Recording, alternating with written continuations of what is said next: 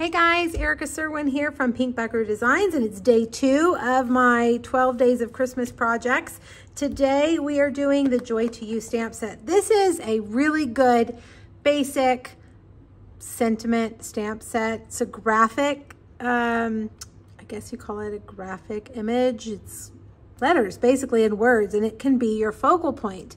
So we're going to make 2 projects using this one and this one. I have a few swaps to show you at the end, so make sure you hang around, look to see a few more pieces of inspiration. And I have to say, yesterday I shared on my Facebook, in my Facebook group, a video that I found on Instagram of a cake that I actually made for Thanksgiving. It was a Christmas cake, but who cares, right? So it was called a Little Debbie Christmas cake, I guess. And it was a cake that looks like this. And it was delicious, I must say. We all loved it. It was pretty easy to make too. So of course, today's projects are inspired by that cake that I made that was inspired by this little cake. I've made a box, a new little box for it, and a pretty simple card for you to go with it. All right, well, let's make the box first, since that's the inspiration piece. And it's a clamshell box. I'm not going to untie it just so that the bow stays pretty, but I'll show you how to put it together. All right, you're going to need your Simply Scored, and let me get my papers over here, a piece of Poppy Parade that is 9 1/4 by 6 1/2. I've got some embossing powder on here, it seems like. So 9 1/4, 6 1/2. These measurements will be on today's blog post as well. We're going to score the long side at 1 1/4, 4, 5 1/4, and 8. Ooh, I keep jumping the track. It's the second day in a row I've done that. Then we're going to score it at 1 1/4 on the short side and 5 1/4. All right, let's move this out of the way. And do I have my bone folder? I do. All right, so this is just a basic shaped box, but I've used the contour scallop dies to create scalloped lids. You know, you can hide a square or rectangle box behind any die cut, and it kind of takes the shape, looks like it's a scalloped box, when really it's just a straight edged box that we've put scalloped die cuts on. So look at your dies and think about how you can do that as well with other circles, even, you know, any die you can do that too. All right, so along the long side, I am going to snip the score lines and cut off the corners all the way down. And I made this box specifically for the Little Debbie cake, but that doesn't mean you have to use the Little Debbie cake. You can put anything in there you want. Maybe you've made your own treats. Maybe you've bought a gift card and a pair of socks. Who knows? Whatever you want to put in here. It's a good sized box. As far as the Little Debbie Christmas cakes, these are, I think, if you have a store that has Little Debbie's, they're going to have these. This is probably the most common Christmas Little Debbie cake that they make. But I'm going to link today on today's blog post the Little Debbie Cake Finder. And the Little Debbie Cake Finder is on the Little Debbie website. If I can get all these picked up, goodness. And you enter your zip code, and then there's a drop-down menu, and you pick whichever treat you're looking for, and it will tell you what stores in your area have it. That way you don't have to go around a bunch of stores looking for it. All right, so first thing we're going to do, these 4 tabs right here, we're going to put glue on the outside and glue them right here into the side. All right, so put glue on the outside and then fold it up. And I have a bucket of clothespins that I keep here to hold my boxes closed. I live in a pretty humid climate, so the liquid glue that I'm using is my preference. It really does work better than anything else in my humid climate. So depending on where you live and depending on your preference, you can use tear and tape, Stampin' Seal Plus, whatever you want. All right, now for these, so that's the bottom. This is going to be the lid that folds down over the bottom. We're going to do the same thing with the remaining 2 tabs. All right, and we're just gonna fold those. You wanna make sure that your edges are flush, they're square, okay? There we go. And we're just gonna leave that to dry for a few minutes, okay? And we're gonna do our stamping. Now, the Little Debbie's cake has these swirl lines. Well, I can show you, it has these swirl lines. And so on my cake that I made, I just took my icing and did that. But I found that if I did that with my marker on here, it didn't look so good. So I thought, you know, let's just do some lines. And what better way to make some lines than using the sketched plaid background stamp. So that's what we're gonna do. I've got my piece of basic white. Again, the measurements for these pieces will be over on my blog today. I'm using my Stamparatus to make sure I get it in the right place. And I put just a little bit of adhesive there because when you lay your stamp down, when it is inked, a lot of times it'll pull that paper up. And just in case I want to lay it back down, if I need to push it back down, the paper will stay where it's supposed to. All right, so Poppy Parade ink is what we're using. If you don't have a Stamparatus, you can use your largest block. It'll work. Also on a smaller piece, you can even leave your stamp in the case and lay the paper down on it. You're gonna get your fingers messy and it's not the best way, but it does work. All right, so there we've got our little plaid piece. And then we're gonna do on the cake, let's look, there's some green sprinkles on there. So on my big cake, I took green sugar and sprinkled it all over the cake. But for this little piece, we're going to use a dark Granny Apple Green Stampin' Blend. All right, we're just gonna sprinkle some sugar on there like that. All right, now we have a piece of basic white, if I can get it picked up. And this is where we're gonna use our Joy to You stamp.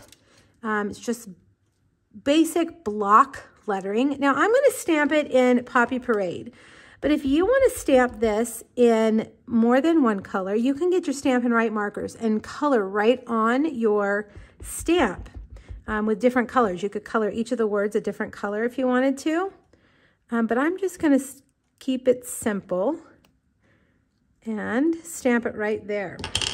Now I have also brought out my Happy Labels Pick-a-Punch, and we're gonna stick this in here and punch. Stick this one in here and punch like that, okay? Isn't that cute? Looks like a little ticket.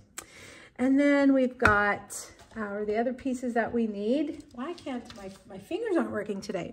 We've got a Granny Apple Green Christmas tree. This was cut with the Merriest Trees dies. Why don't we go ahead and put that on here with some dimensionals. And do I have dimensionals? I do. I was worried they were gone. I have been crafting up a storm lately in here, getting ready for 12 days of Christmas projects. So who knows where my adhesives are at any given moment. Let's go up a little bit higher, just a little bit. Okay, and then we'll put this across the tree also with dimensionals like that.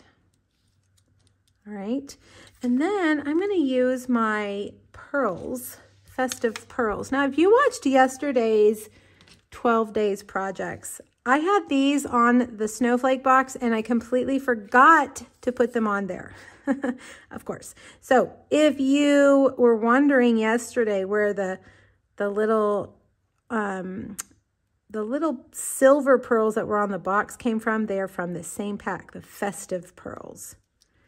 It's funny when you're making a video how you can just completely leave something off. All right, one more. We're doing gold on this tree, okay? All right, now let's see. Let's go ahead and put this on here.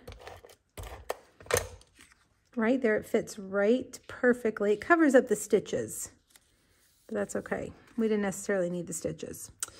All right, for the box now, it should be totally dry. We're gonna put our little Debbie cake in there.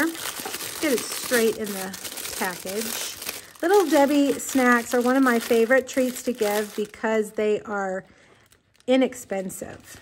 A box is just a few dollars, and there's usually 6 in a box, which is really nice. All right, I've got my ribbon right here. This is just, it's called Basic White Herringbone ribbon. It's a nice wide ribbon.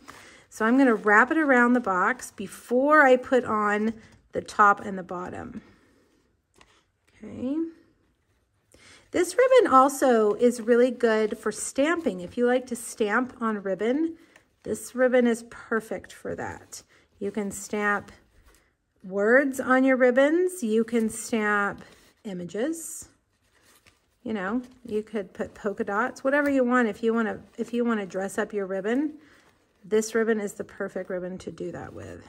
You can also color it with Stampin' Blends, which we did. Didn't we do that yesterday in our project? Maybe, I can't remember. I've made so many projects lately, I can't remember.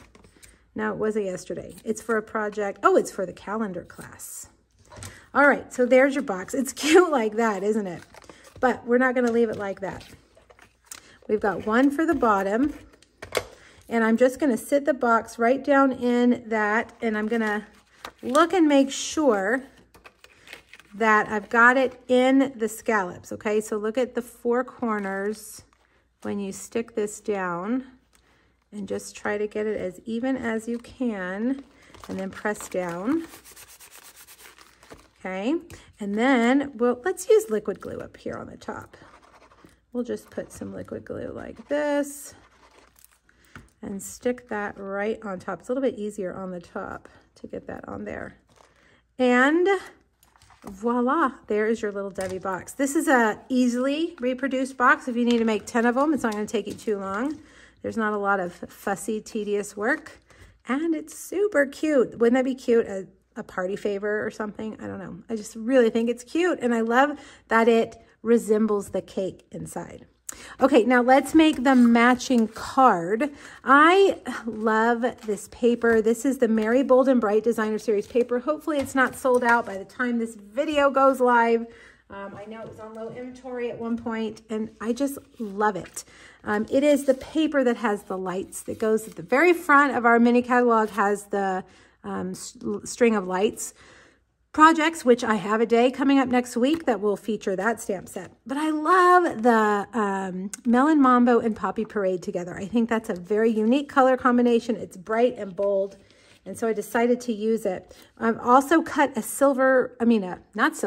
Granny Apple Green foil star. That's fun. This package has Melon Mambo and Granny Apple Green. I didn't know I needed foil in those colors, but now that I have them, I'm like, oh my gosh, I need foil in all the bright colors.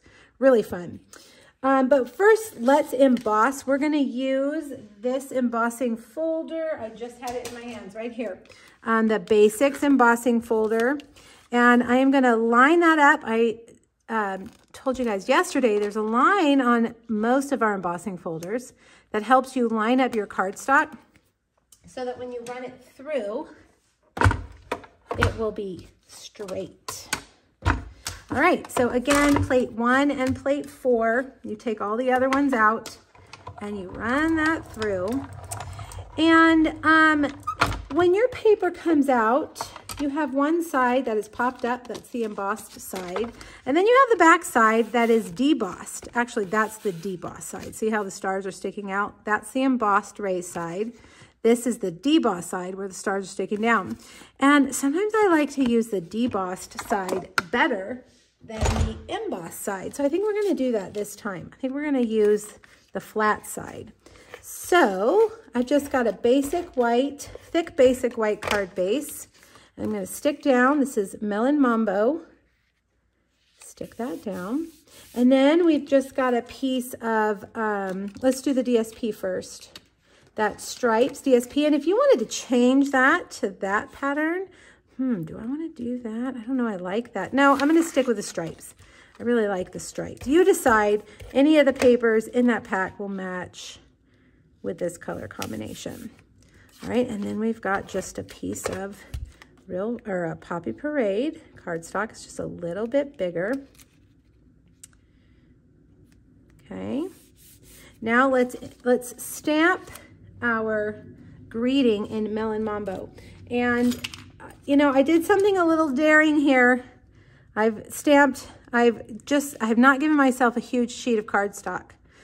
Hopefully I can get it straight. We're gonna use the trimmer, we're gonna cut it out, but you know, give yourself some extra room in case you're crooked. That way you still have enough white to cut it out straight, if that makes sense.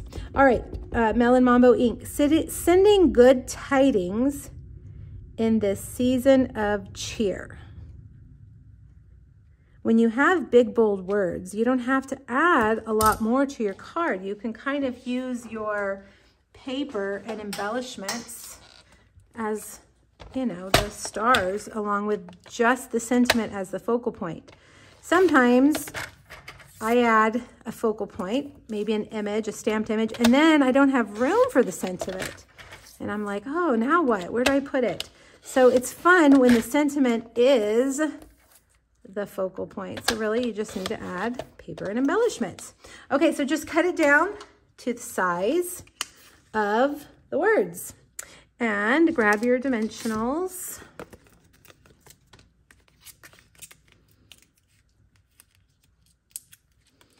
And we'll put that right there. Let's put it down a little bit lower than center. All right, now grab your lemon lime twist ribbon. And I'm gonna just make a figure 8 with my ribbon. I'm not actually going to tie a bow. This is kind of like a fake bow. Okay, and then do I have my, well, I do not. I was hoping I had my foam adhesive sheets here so I could cut a big piece, a big foam adhesive dot, but we'll just use regular dimensionals. All right, so place it there and then stick it down with dimensionals, or if you have your big foam adhesive sheet, use that to hold it down. You can cut it bigger, just like a big square. All right, and then all we're gonna do is take that silver foil star and let's make sure we cover up. Look, now we've got them stuck there. Stick down like that. All right, do we need a little more adhesive? Let's add a little more. Sometimes that ribbon covers up that entire adhesive. So let's just add another one. Like, you know what? I feel like I want to make this a little bit smaller on this end. Is it too late, guys? Do you think? Nope, I think I can do it. There we go. All right, now let's stick it down. 3rd time's a charm. There we go. And then we'll just, I don't know. Do we even need to trim these? I don't know. I don't think so. This one just doesn't want to stick down, does it? All right, come on, guy. You've got a dimensional. There we go. All right, last but not least, let's add a sprinkling of pearls. Now, these pearls are Parakeet Party. They're not exactly the same green, but this is Granny Apple, this is Lemon Lime Twist, and these are Parakeet Party, and I think they go pretty well together. They don't have to be exactly matchy-matchy.